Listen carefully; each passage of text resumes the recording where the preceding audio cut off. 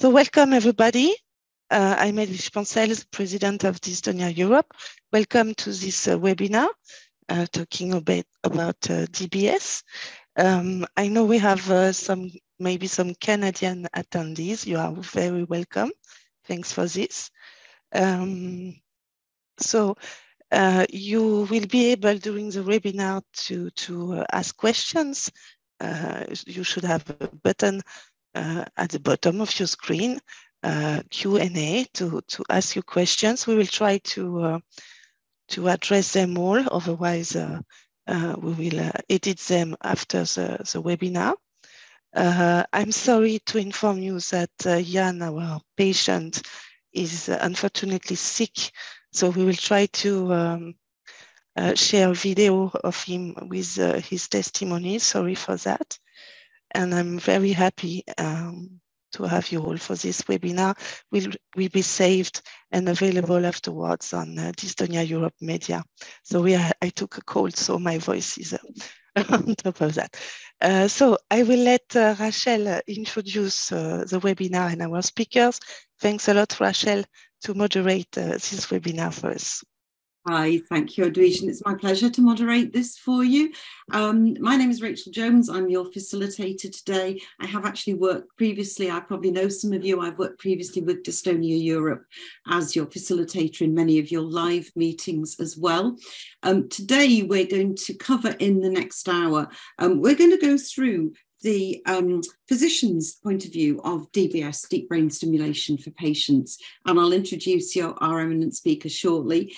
And after we've talked about the medical side of deep brain stimulation, we're then going to move to a colleague who works in the industry, works actually for Medtronics and works in the technology industry to talk about the more practical use of deep brain stimulation from a scientific point of view. And as Edwige, as you said, sadly, Jan Bodenbach can't be with us today as he's unwell. So we are going to have the patient point of view, and I hope I'm going to be able to share my screen with you and actually share that video. Otherwise, Edwige, maybe I'll ask you to do that for me, but I'll have a go for us anyway with that video. And just to echo, Edwige, what you've said, that we will take questions. It is quite a tight agenda. So if we can take the questions at the end of all our speakers and at the end of the video, and just to reiterate, there's a Q&A button if you look down on the bottom of your screens. If you can pop your questions into there, and we'll take them at the end, right at the end of all three presentations. And any that aren't answered, Edwige and I will work together with Dystonia Europe to come back to you with those. So without further ado, I'd like to introduce Professor Laura Seif. Laura is based at the Department of Neurosurgery in Montpellier in France.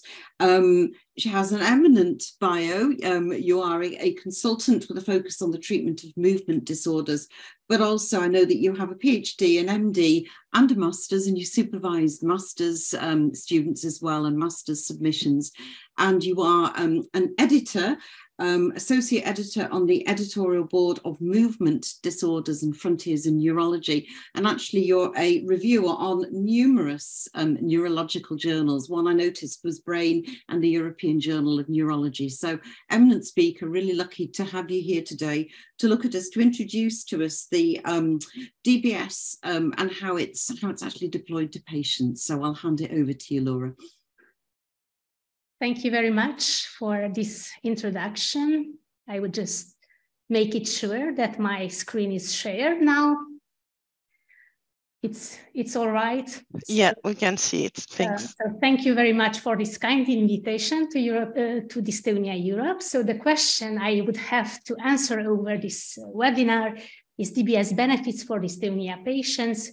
Who is it for? So before speaking specifically which patients with dystonia will benefit, a few words about this treatment. So it is a neurosurgical intervention which will allow implantation of electrodes within the brain.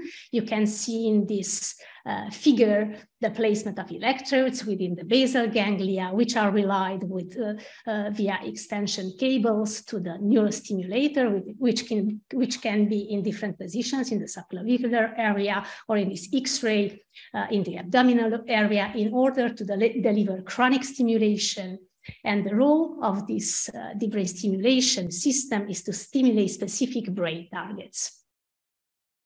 So one can note that deep brain stimulation comes for other neurosurgical interventions, lesional neurosurgery, which was addressed to the same targets. Deep brain stimulation compared to lesional surgery is minimally invasive. It's related to low incidence of severe adverse effects. More frequently, we can see complications as, for example, infections or mechanical complications related to the system.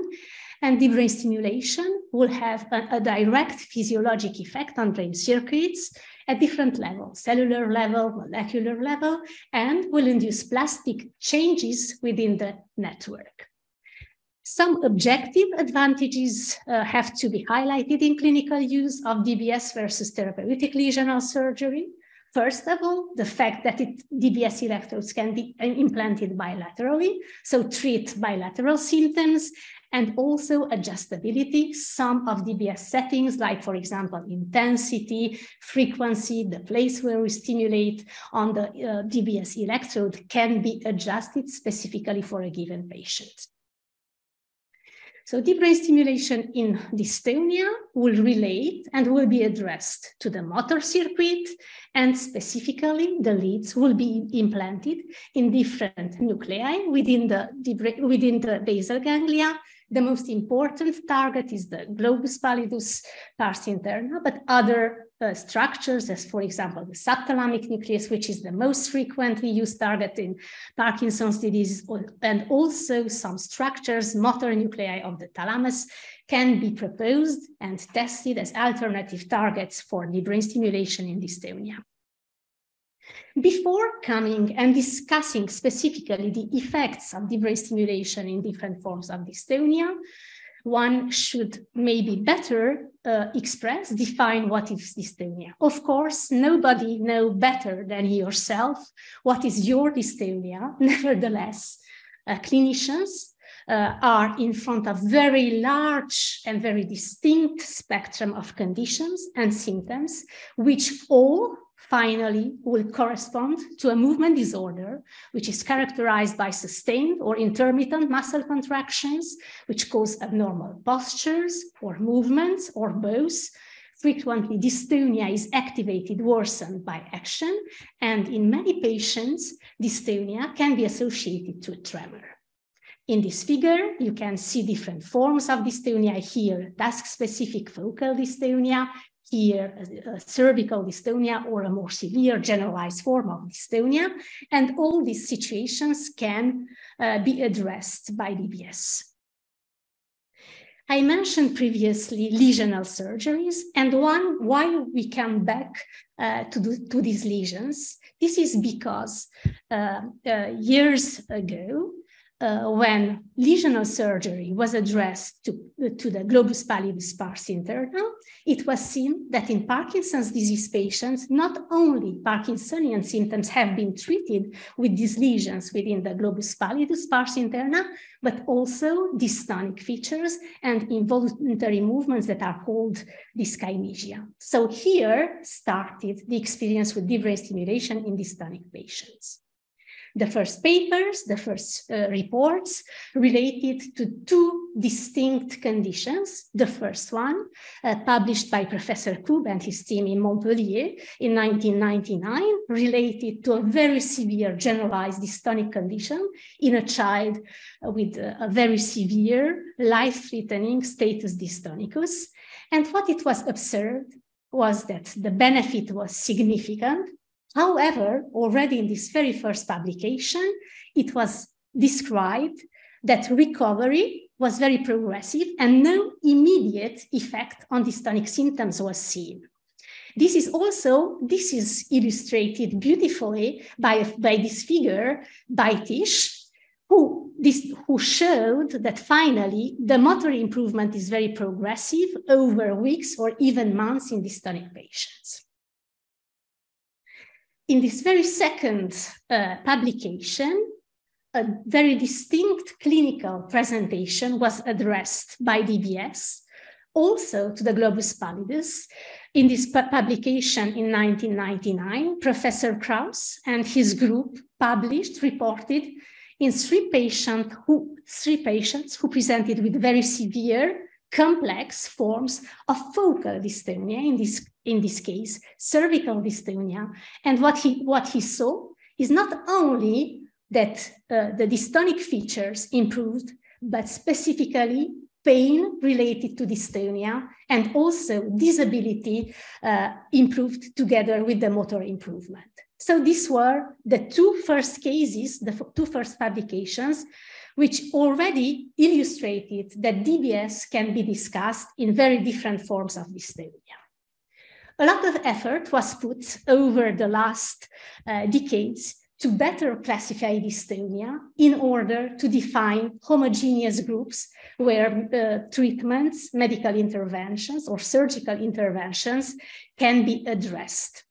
Dystonia classification is addressed following two axes. The first axis, the clinical condition, the symptoms related to age of onset, body distribution, and associated features. And the second axis will address the cause of dystonia, the etiology. And this is really important when we are discussing about deep brain stimulation.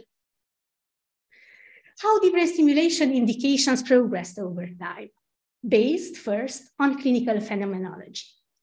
It was addressed to patients who had symptoms refractory to medication and botulinum toxin injections with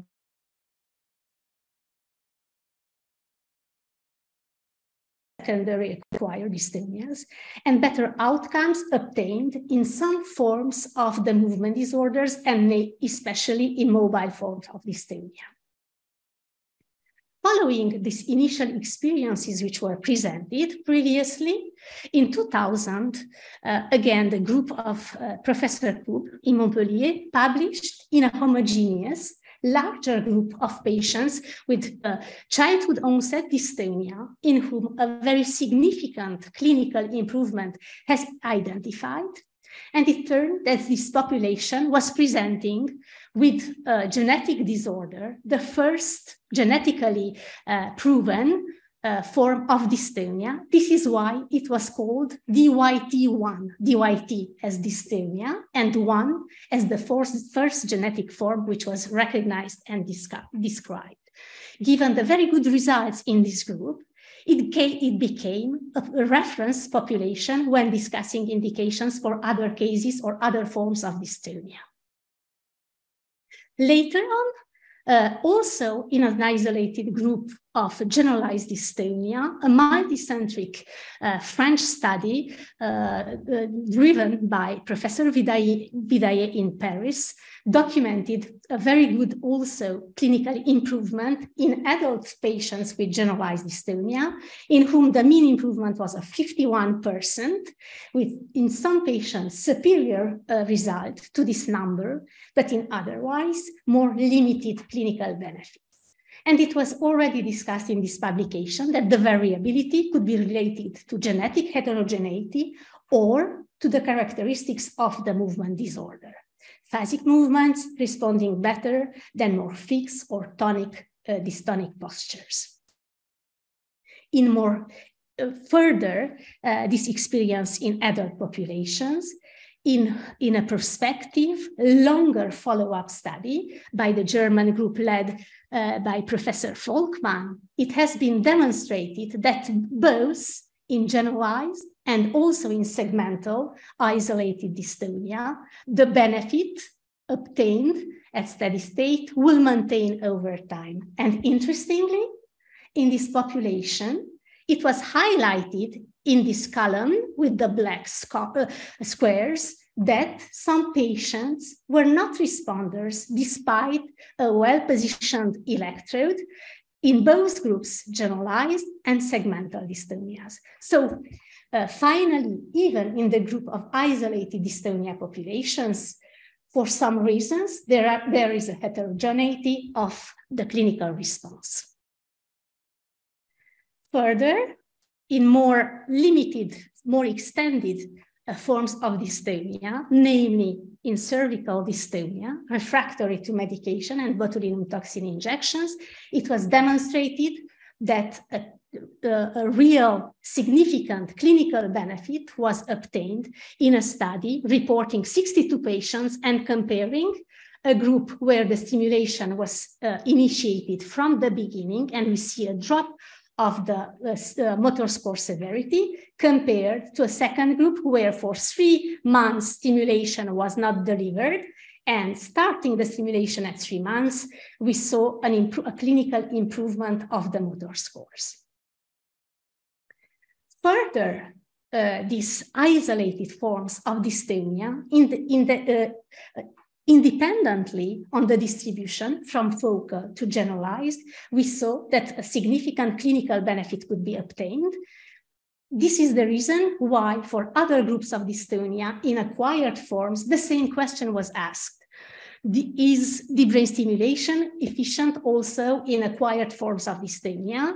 And very beautifully, the question was answered in a multicentric study led by Professor Vidaillet in France, where the change in the movement subscale score was tested in a population of adult cerebral palsy. And what was observed in this study was that the overall improvement was more limited than in the patients with isolated dystonia, with 24.4% of improvement versus, you remember, 50% in the isolated generalized dystonia group in adults.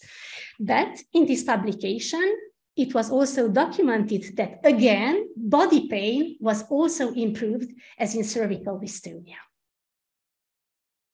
The same result was confirmed in a meta-analysis which was led by Anne Koy from Germany, who in 68 patients collected over 20 publications in patients with cerebral palsy reported a very significant and very similar clinical improvement of 23.6 point on the motor section of the Berg scale, which is a dystonia scale. Another group of patients from the acquired dystonia group is the tardive dystonia. These are patients who received neuroleptic treatments over their lifetime and developed dystonic features. A very significant and early clinical benefit following pallidal deep brain stimulation is obtained in this group. Already within the first weeks, a significant clinical benefit is seen and measured, which is maintained over long-term follow-up. So when we want to summarize these few examples where deep brain stimulation is in indications for dystonia, we conclude that results are heterogeneous with very good improvements in these 2 cases of isolated dystonia and more limited benefit in the population of acquired dystonias, as for example, cerebral palsy patients. So multiple factors may interfere in any patient in order to affect and contribute to the deep brain stimulation outcome variability. These factors may relate to the dystonia itself, to the disease, the diagnosis, the disease duration, genetic cause, the time of follow-up. Sometimes some patients necessitate longer follow-up in order to have the best benefit. This was discussed, for example, for acquired dystonias, but also factors related to DBS itself, the choice of the target, the stimulation parameters as well. So, given the fact that many progresses were seen and obtained in the field of genetics, with many diagnoses of genetic forms of dystonia over the last decade, one legitimate question to be answered is whether genetic testing is useful when we are discussing DBS for dystonia. Available evidence indicates that genetic factors play an important role in outcomes, not only in those isolated forms of dystonia, which are of genetic origin, but also in more complex phenotypes, as for example, as related to one gene, which is called the GNAO1 gene, which is responsible for very severe, usually forms of disease where severe dystonic crisis and epilepsy are associated, and repetitive information over publications documented a very positive effect in suppressing this life-threatening dystonic crisis. In other populations, as for example in the KMT2B related disorder, also significant clinical benefit can be obtained with deep brain stimulation. I highlighted these disorders because it seems to become one of the most frequent cause of childhood onset dystonia. In order to highlight the role of genetics when we are discussing about deep brain stimulation efficacy, in these two articles, what is addressed is the difference in the outcome according to the genetic disorder, to the gene which is mutated in the different forms of dystonia. The DYT1 disease is the reference, as you can see in some forms of genetic dystonia, some better improvement is expected or reported. In others, meanwhile, a significantly less satisfactory benefit is maintained in these different groups of genetic diseases. It's not a matter of how we call the genes, but just to highlight that there is a variability according to the genetic cause, and genetics has a meaningful role when we are discussing about the effects of DBS and prognosis with this treatment. So as almost a summary, dystonia is heterogeneous and deep brain stimulation outcomes are variable. Effective DBS requires, of course, well-placed electrodes and optimized stimulation. Non-responders, as you can hear previously, may occur even in properly selected and treated patients. Technological developments may assist to better selection of candidates and improve or adapt DBS delivery. In this figure, a timeline of the yearly growth of number of publications related to DBS are documented, and one should remember that FDA approval for DBS for treating dystonia was in 2003, and later technological developments occurred in 2015, the occurrence or the availability of directional leads, which allows to stimulate and to modify the electric field in order to maybe improve therapeutical benefit and limited side effects. And also in 2020, FDA approved sensing with a new system developed in order to allow, to give the possibility to record from the stimulated structures chronically under continuous therapeutical stimulation. So which are the indications of deep brain stimulation in dystonia?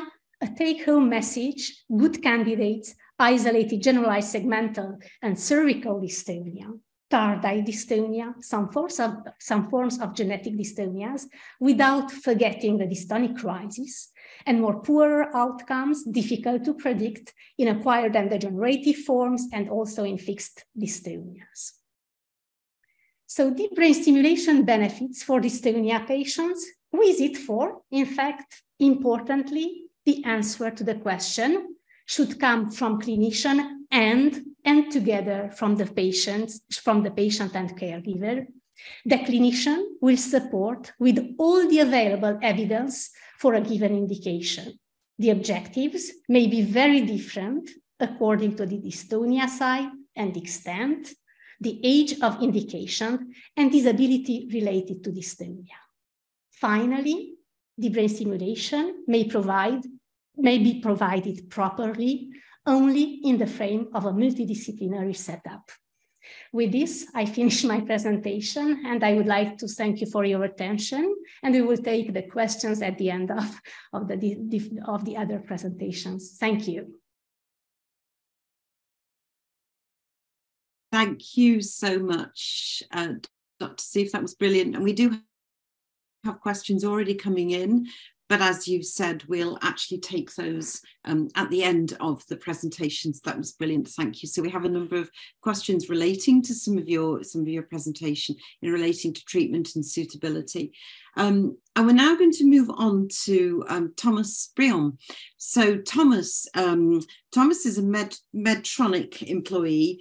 And he works in the brain modulation division based in Switzerland. So he wanted us to point out he's not a medical doctor, but he is a neuroscientist trained in Paris, France, and San Francisco, and is now back in Switzerland, I understand, and where he later specialized as a research scientist in deep brain stimulation. So Thomas is going to take us through the technical aspects of that from a neuroscientist point of view. So over to you, Thomas. And again, we'll take questions right at the very end of the presentations. Thank you, Rachel. And thank you to Dystonia Europe for the invitation. I'm going to go in full screen mode, which should be okay now. So this is really a focus on brain sensing. So the latest technologies that I'm going to share today are relating to these technologies that are related to sensing from the brain. And as mentioned, if you have any medical questions, I recommend you talk to your medical professional. I'm just going to show you a bit of the technology we're focusing on right now at Medtronic. The reason we're focusing on brain sensing so much is really coming from other medical device advances in the past that already exist.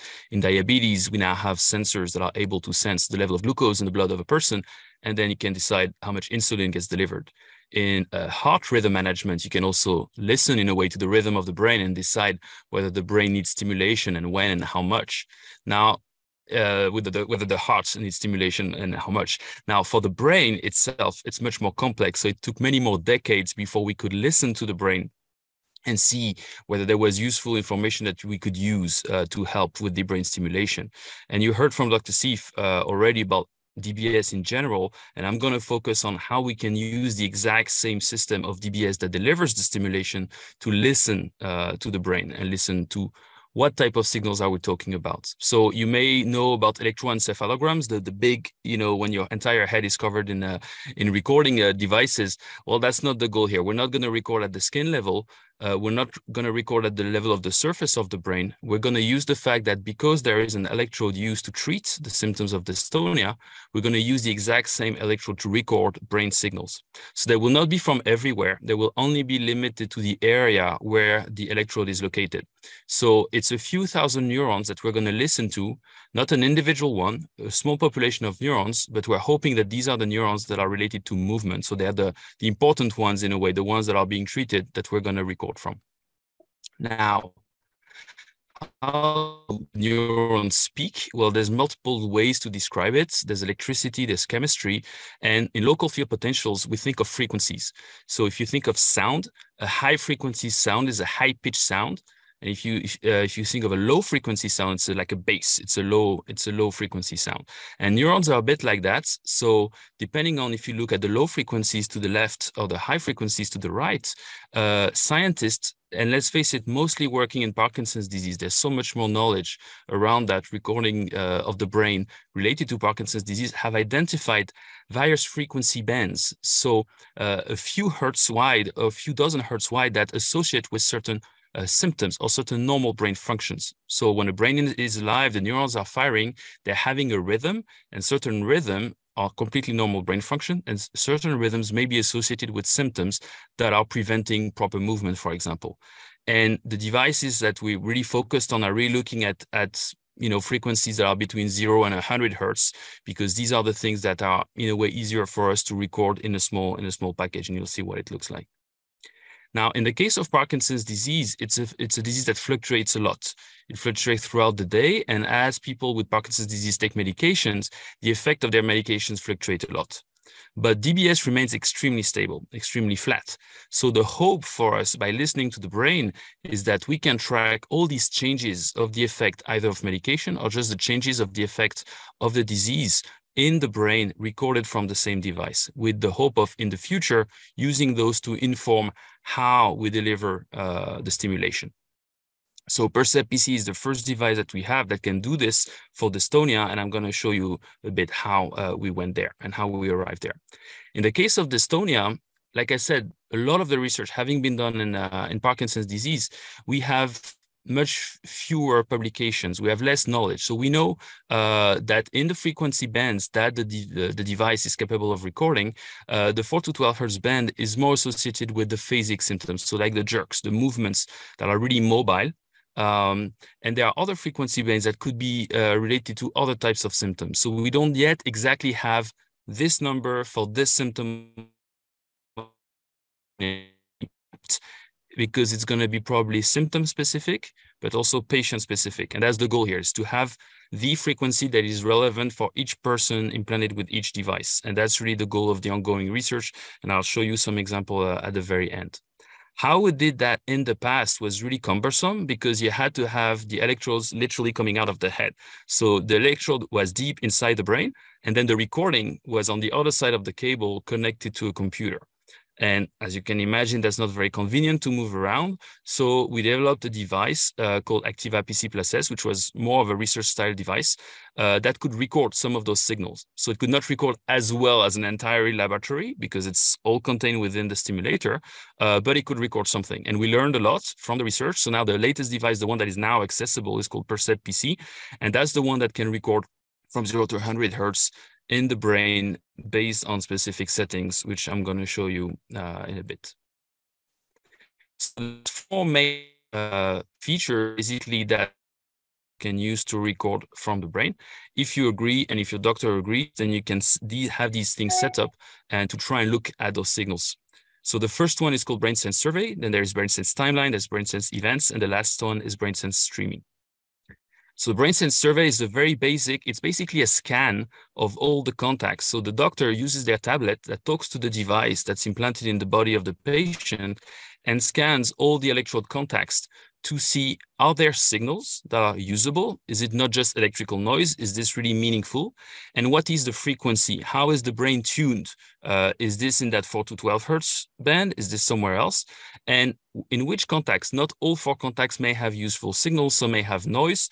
So this really takes a few minutes. It's completely automated, and it can be done by the doctor in the office. So it's like in a way, it's a sanity check of, do we have signals? What are they for this particular patient and for this particular side of the brain? So this is an example from Parkinson's. The demonstrations images are from Parkinson's disease. It's the same principle in dystonia, but with a bit different frequency bands. So each side of the brain gets measured, and we're trying to identify which frequency bands could be interesting, could be relevant for the patient.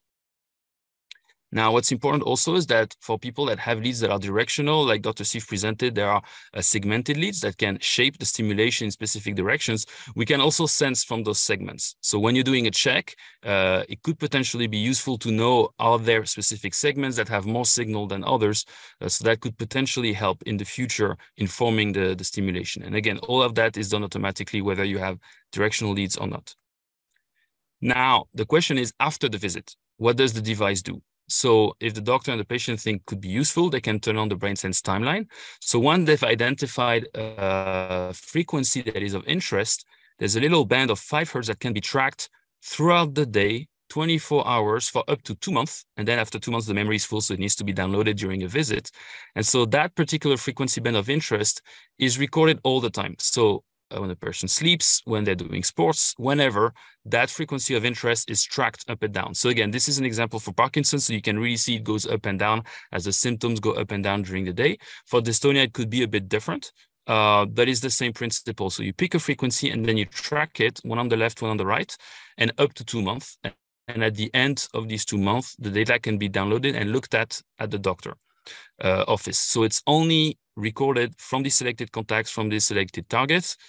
So it's not mind reading, it's really neuronal activity in a basal ganglia network that looks at the motor outcomes. And then the event. So this is, in a way, it's automatic. The device does it. Once it's been turned on, it does it. Now, the patient can participate in the recordings, because instead of recording only one band all the time, the patient can trigger events.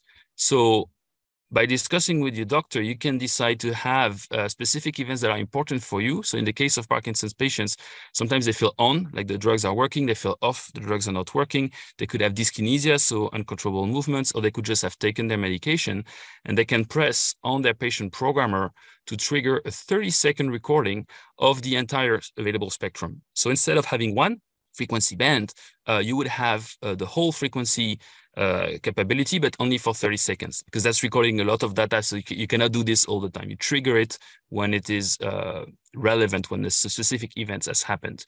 And then afterwards, the doctor can look at these events and say, oh yeah, when you were feeling bad, your brain was acting in this particular way. So that could potentially be useful to inform specific things that may not happen during the visit, but that may happen at home, and that could be relevant.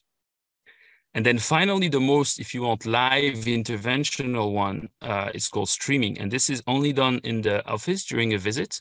And this is, again, a Parkinson-style animation where you can track a frequency band. In this example, is the beta power.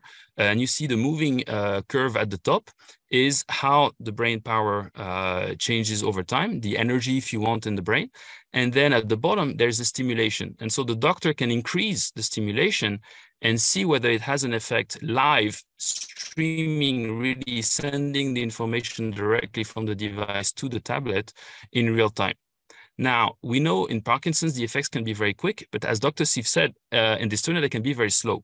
So we don't know yet whether this feature will be very useful for people with dystonia in the office, just because of the time it takes to see a potential effect. So we have to be careful about what the benefit could be for this particular feature.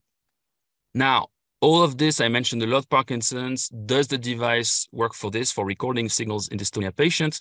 And the answer is yes, but it's early research. So this is a paper from a group of, it's actually a collaboration of multiple groups around Europe. And the first author was Johan Tennessee.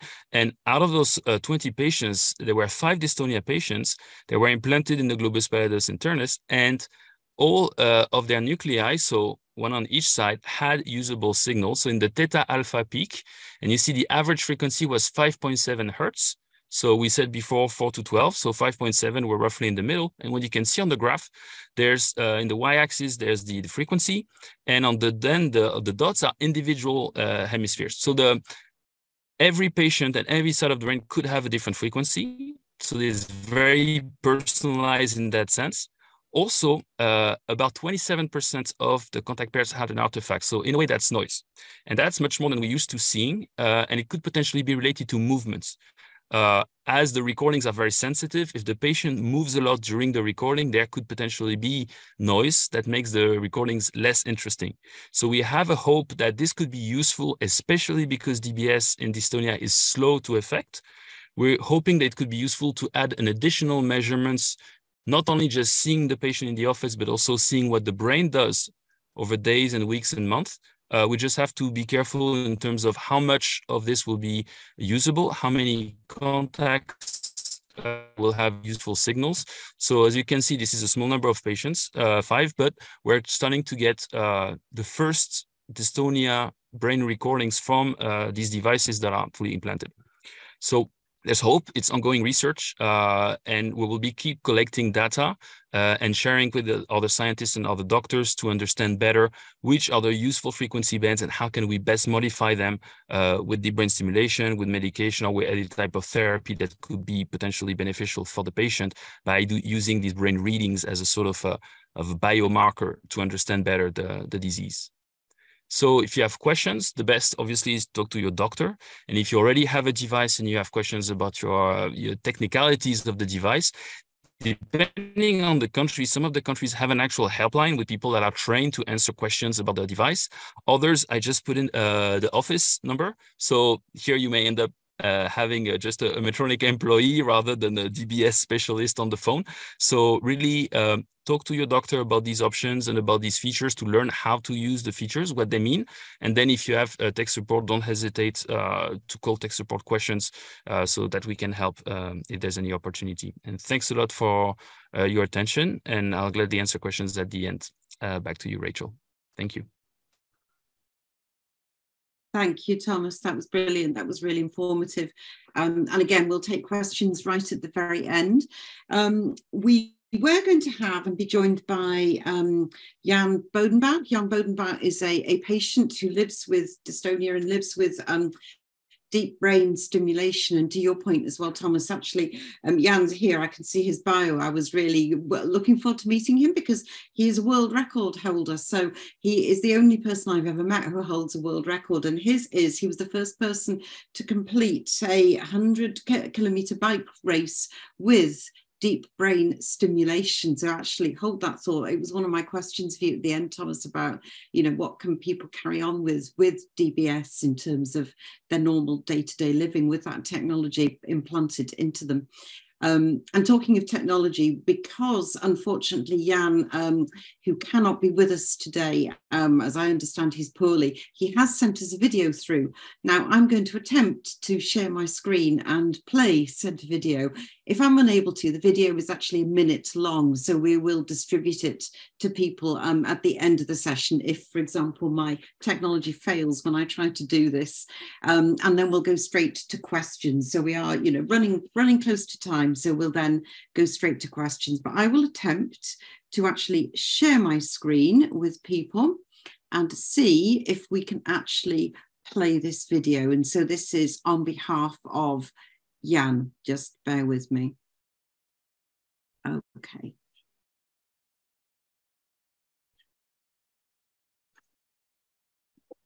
As long as I can only reach one person by telling my story, I've done everything right. I'm the first to compete in a 100-kilometer amateur bike race with a deep brain stimulator. I got the generalized dystonia, which is a neurological brain failure. It was completely out of the game to go bike racing.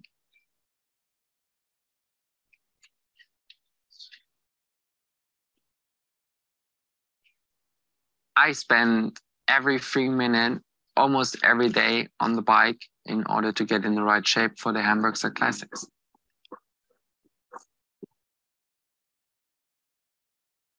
The support of my family and friends was the most important to come back to a normal life. Yeah, everybody said to me, you never will come out of the wheelchair again.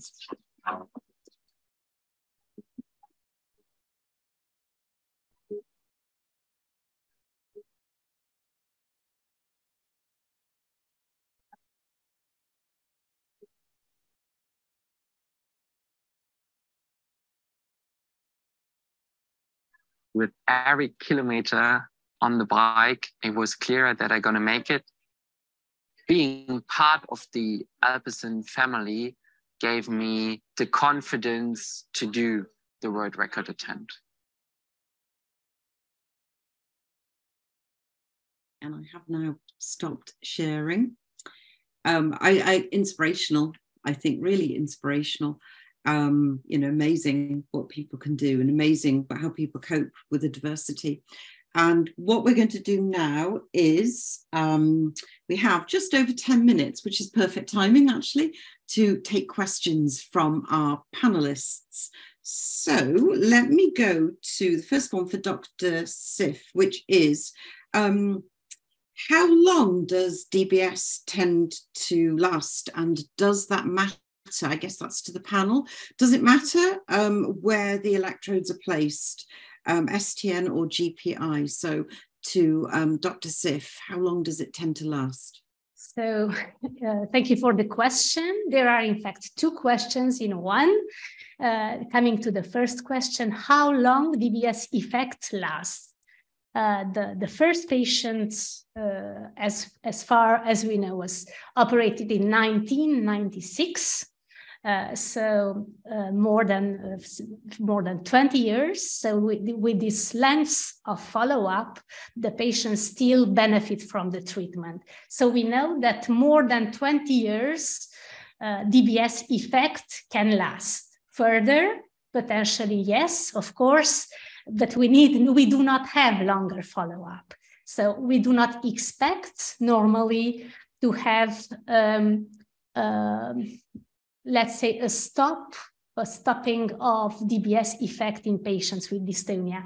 It can happen that in some patients, because progressive course of the cause of the dystonia, some patients can lose some benefit or can worsen, but usually this is related or to the disease progression or related to some dysfunction of DBS system. So two categories: one patient who can lose the benefit because there is some problem with the device. Second possibility, one patient who will worsen because, for example, he has a neurodegenerative dystonia where brain abnormalities will progress and where disease symptoms will worsen. So this for the first part of the question. The second one, there is no specific difference related to the maintain or the length of benefit maintained between GPI and subthalamic nucleus DBS in patients with dystonia. However, it is very important to mention that the experience with subthalamic nucleus stimulation in patients with dystonia is much more limited than in patients who received DBS to the GPI. There are really just a few studies reporting subthalamic nuclear stimulation for dystonia patients. So one cannot do a really complete answer to this question when comparing the lengths of benefit between the two targets. Thank you for this question. Okay, thank you. And Thomas, I have one for you, actually. We looked at the different displays that people had. Could you possibly talk us through, Thomas, about the display that the patient is able to see in real time every day? Just in your experience, what do patients tend to want to see? Indeed. So the patient sees much less than the doctor because they don't have a big tablet. They just have their programmer. And the main displays that they see is the device on or off, which group is on. So there's various groups. For example, you can have a group of settings that includes sensing, that includes brain recording, and one that does not. You don't always need to be recording. Or you could have a group that helps more with speech versus running, for example.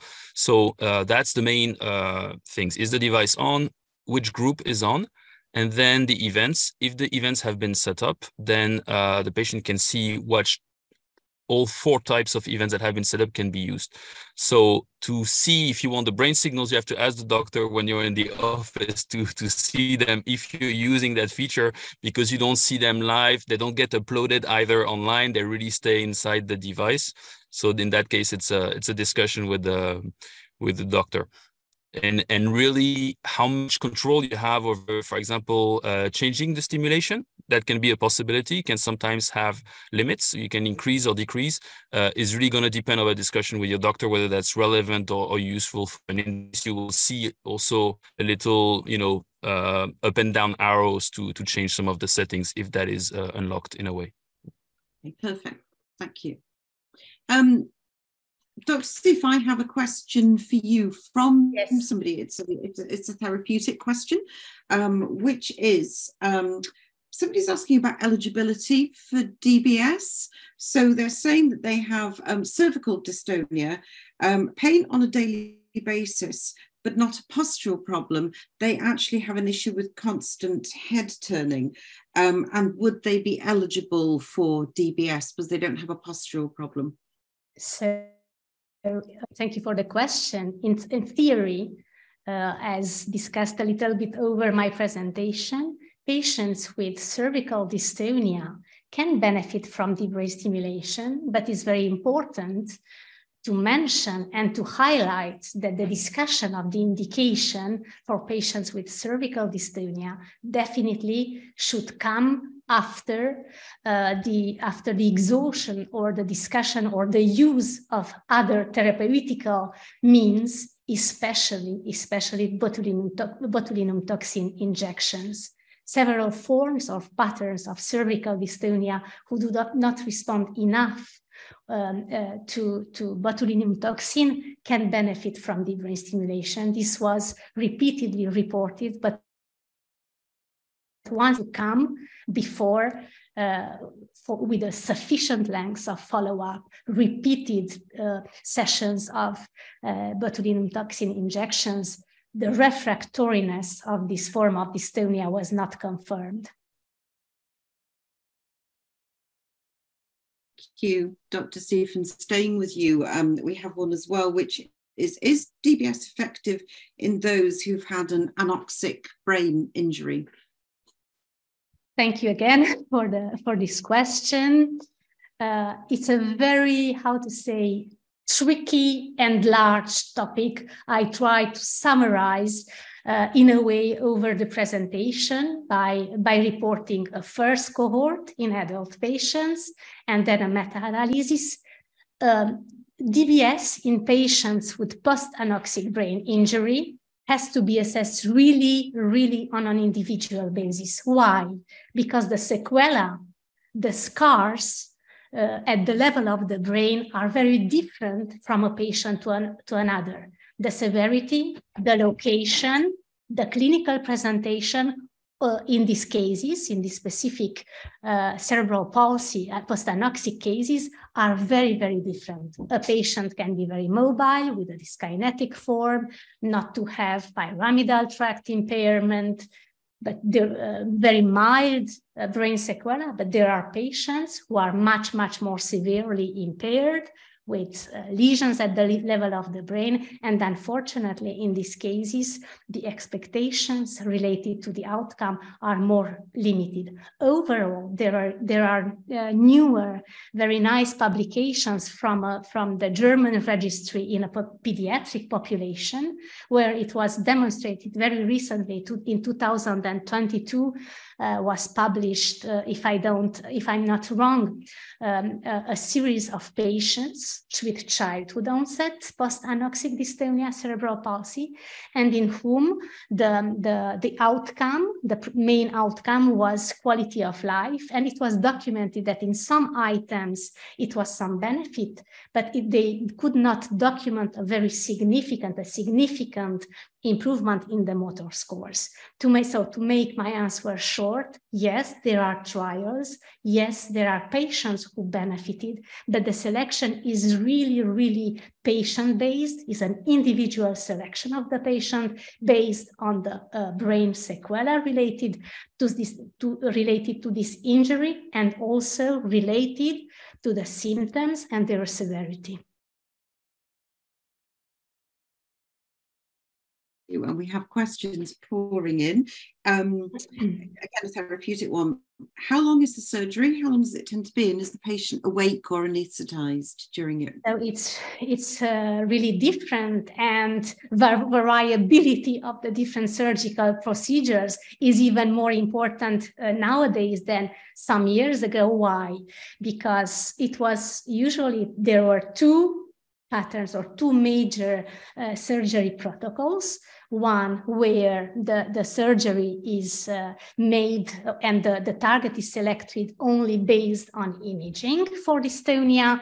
And in this case, the surgery, the length of the surgery is not prolonged, related to recordings of the target. And the second option, where local anesthesia, but is more rare in patients with generalized dystonia, because these patients, of course, move very much. So this recording of the target during the surgery will prolong the intervention. For example, for patients who are operated under generalized anesthesia, around 1 hour has to be considered for the implantation of one lead. Meanwhile, in patients in whom recordings of the target are performed, it will depend on the number of the trajectories, 1 or 2 recordings. So the surgeon will, with the neurophysiology team, will record the sound of the target to validate the fact that the lead is in the chosen nucleus. So between 1 hour and more, according to the number of trajectories within the target during the recording. And this, of course, related only to the lead implantation, because thereafter is the connection with the cable extensions and the neurostimulator, which is the second part of the surgical intervention. Okay, thank you. And with 2 minutes to go, I'm going to put one more question to you, and then I'm going to hand it back to Edwige. We have more questions pouring in, so we'll take those, and Edwige will work with Dystonia Europe to get those back to our experts. And Dr. Sif, the final question is, if somebody had DBS in 2006, yes, if they had that, can they now have the benefits of the newest technology?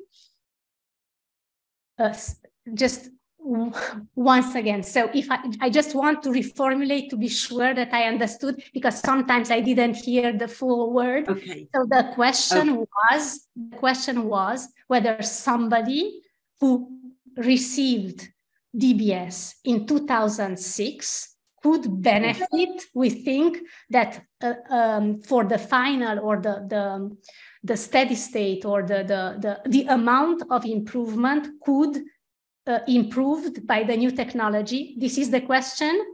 Correct. Could they receive and improve with the new technology? Now, yeah. This is a very difficult one, definitely a very difficult one, given the fact that one should know which is the steady state for a given patient, okay, for the given patient.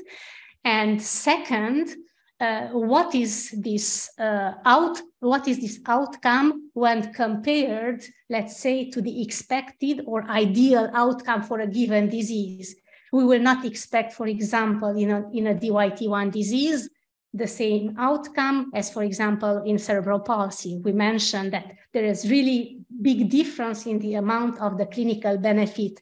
Directionality can improve somehow the clinical benefit? For example, if in case of the patient's treatment was limited following the 2006 surgery because of side effects. So for example, the clinician could not increase the stimulation because he had side effects. So the symptoms in part was not fully controlled because of the side effects. Maybe in this case, directionality could bring something, but it's impossible to make a definite response. Yes, new technology, directionality, and even further sensing is completely other topic. What we can use is directionality for the instance for dystonia patients. Could bring something, maybe potentially in the level of the size of the side effects, and in this way, by orienting the field, maybe to complete somehow the benefit, but this cannot be, let's say, said with certainty. Thank you, Dr. Sif. And Thomas, I have one more question before we conclude. We do have loads of others, but one more question. And I'm just trying to make sure that I understand the question. So if the person who's posed that question, if they just write in the chat if I haven't actually asked it properly, but this is for Thomas. How are the Medtronic noise measured for 2 months? So I guess the how is electrical. It's a difference in potential between two contacts. So you're really saying there's more electricity in one area versus the other. So that's how the device can tell that there is more activity in location or another. And the reason for the 2 months is just basically there's a size of a hard drive inside the device that is recording. These signals are digitized and stored like a hard drive in your computer. So you cannot just keep streaming or saving all the time. You have to limit the size so you can then download it to the doctor. So 2 months is the right balance between, we think, useful information and also not too much draining of the battery, because you don't want to trigger too much draining of the battery by recording the device. And maybe just a quick comment that indeed you were mentioning earlier about the sports. It really depends on the patient. Jan has an amazing performance here, but not everybody responds in the similar way.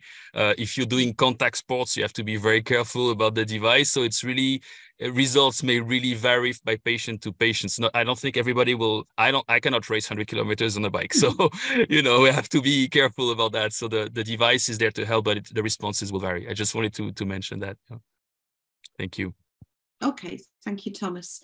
Actually, I have one question for you, and it might be a bit left field, but obviously you're looking at biomarkers as well. Is there a possibility of looking at prodromes? So when you're actually looking at these traces, can you actually use it as almost predictive technology as well? So not yet. We have to be like Dr. Sif said, this is too early to say exactly, what will be the benefit of sensing. So what we can do is track, we can listen, but we're not there at the future prediction level. So we're saving the data, people that want to share the data. We have research ongoing, but it's too early to tell whether this is actually predictive of evolution of disease. Okay. And do you think that will be in the future? It's really going to depend on the disorder, because like Dr. Steve said, if it's a neurodegenerative and it progresses, then there's a case for that, for evolution over time. But if you have a more stable type of disease, then I'm not sure that's going to make a big difference. So it's really going to depend on the patient and on the type of disorder. Yes. Okay, thank you. And Dr. Steve, I'm sorry, one more question. No problem. We are here for that. To both of you, I think, is there any evidence of changes in psychological or cognitive changes post DBS in patients? It was, thank you again for the question. It has been reported sporadically that some affective or symptoms or mood changes could be recorded or observed, and later on, during, let's say, the identification of more specific population groups, it turned out that some of these initial let's say anxiety or eventually mood alterations under deep brain stimulation were more specific in some patients group, as for example in myoclonus dystonia patients, where it seems that some psychiatric comorbidity is more frequently associated and not necessarily triggered by the treatment. Okay, thank you. Thank you for that. And Thomas, I realised that was more of a clinical question. I don't know if you have a comment on that at all from your research. No, really, I mean, in that case, we defer to the physicians for assessing this. I think it's also important why there's this multidisciplinary approach, so that it's not just that you're going to get a movement disorder treated. You're going to see a psychiatrist, you're going to see a surgeon, you're going to see potentially a neuropsychologist that could do tests about your impulses or your counting ability or these spatial thinking, these types of all tests, so that we know before the procedure, is it safe for you to do as an individual? And then if anything bad happens, we know we can measure what happens. So it's really, you see a lot of doctors that have different specialties to exactly assess that. And then there are also just instruction for use and actual booklets that describe all the potential risks, whether they're surgical, like potential bleedings, or whether they're psychological. So we have a list of things, just like, any treatment, there's a list of things you should be aware of before that you should read. But really, that's why you see multiple types of doctors, just to make sure everything is covered at baseline before implantation. Yeah. I just one comment. I fully agree with the comment of Thomas, and this was the reason why I finished my presentation on the fact that this treatment has to be provided in a appropriate environment with many contributors in the clinical side and also caregivers. It's very, very important. So this is why was the last idea of the presentation. Many people in the medical side has to follow and take care of the patient. It's never simple, and it's important. This is really, really major in the achievement of an improvement and the safety of this lasting treatment, because it's a lifelong lasting treatment. Thank you. And with that multidisciplinary theme, thank you both for your presentations this afternoon. I've learned a ton. I've thoroughly enjoyed it personally, listening to both of you. We have tons of questions coming in, and we will actually go back to those after the event. I'm going to hand back over to Edwige shortly to actually take the stage and close the meeting. But just before I do, I'm just told to tell the participants, when you actually close out of this webinar, there is like a really brief poll, just 4 questions for you to answer, to give your feedback. So if any participants can do that, it would be much appreciated by the organisers. And with that, again, thank you guys. I've so thoroughly enjoyed it. And I'll hand over to Edwige. Yes, thanks a lot, and thanks for the moderation, Rachel. Yes, I have 10% left battery. Yes, I did it. Thanks, Dr. C. Thanks, Thomas. Thanks a lot for this webinar. Yes, I think DBS is a very large topic to cover, and don't hesitate, attendees, to send questions to our email address that you can find on our internet website, Dystonia Europe. So it's sec, like secretary, at dystoniaeurope.org. So don't hesitate to send your questions, if any. We will publish some replies to them after the webinar or when publishing it. So don't hesitate, and don't hesitate to join your national organizations of patients too. And we have seen the Medtronics assistance numbers too, so they are very useful. Just following my experience, I can tell you that we use it for friends, for example, and it's very useful to patients. So thanks for that. So thanks a lot. The webinar will be published on YouTube channel afterwards, so you will be able to watch it again, and hope to see you again for a future webinar. Thanks a lot, and have a nice evening, everybody. Bye-bye from Dystonia Europe. Thank you very much. Thank you very much. Have a nice evening. Goodbye. Bye.